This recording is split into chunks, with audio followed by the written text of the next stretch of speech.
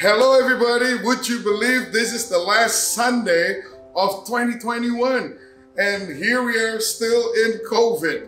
Couldn't believe it, but we thrive in difficulty, even in missions. This year our church in Saudi Arabia during COVID, 900 to 1,200 people online. It's amazing. And this year we planted 2 more churches in Saudi Arabia. In Sudan, 0.3% Christians. Would you believe that this year we planted 397 house churches in Darfur?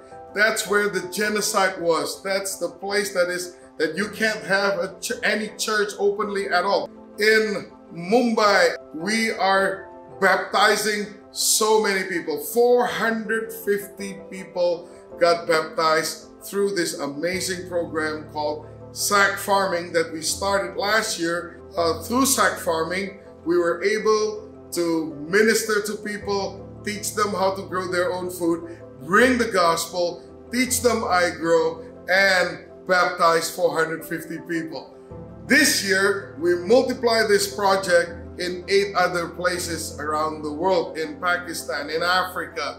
It's growing. We have been growing this year. In the summer, there was a very big spike of COVID starting in India and then Indonesia. We responded swiftly with the oxygen machine. We provided oxygen machines to people who are in need, to hospitals, clinics, places like that. In total, 450 oxygen machines we sent to India and Indonesia.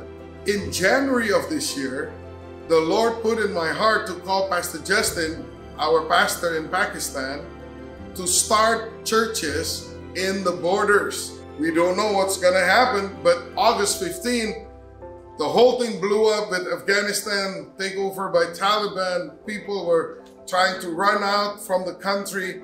We were there to help them. We are already in place. We have boots on the ground. So all this time we've been feeding people, bringing medicine for people. Thousands of people we have helped.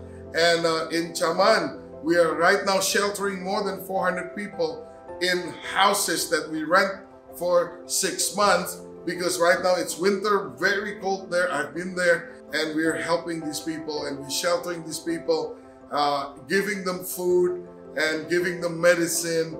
And guess what? I have the best news for you. I received videos of people from Afghanistan being baptized. Many of them have received the Lord. Praise God. God is doing many, many miracles, and we are entering Afghanistan already. We already made a trip there, and we were able to start our ministry in Afghanistan, and we are about to set up a base of operations there very, very soon.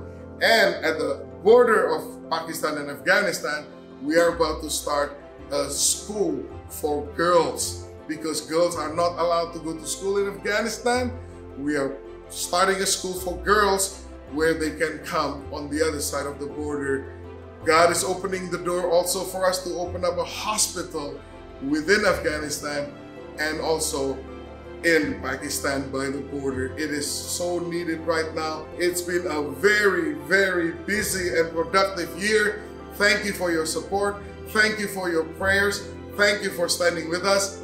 God bless you, and let the kingdom of God come on this earth, and let His will be done on this earth as it is in heaven. Let the banner of Jesus Christ fly all over the world until every knee bows and every tongue confess that Jesus Christ is Lord.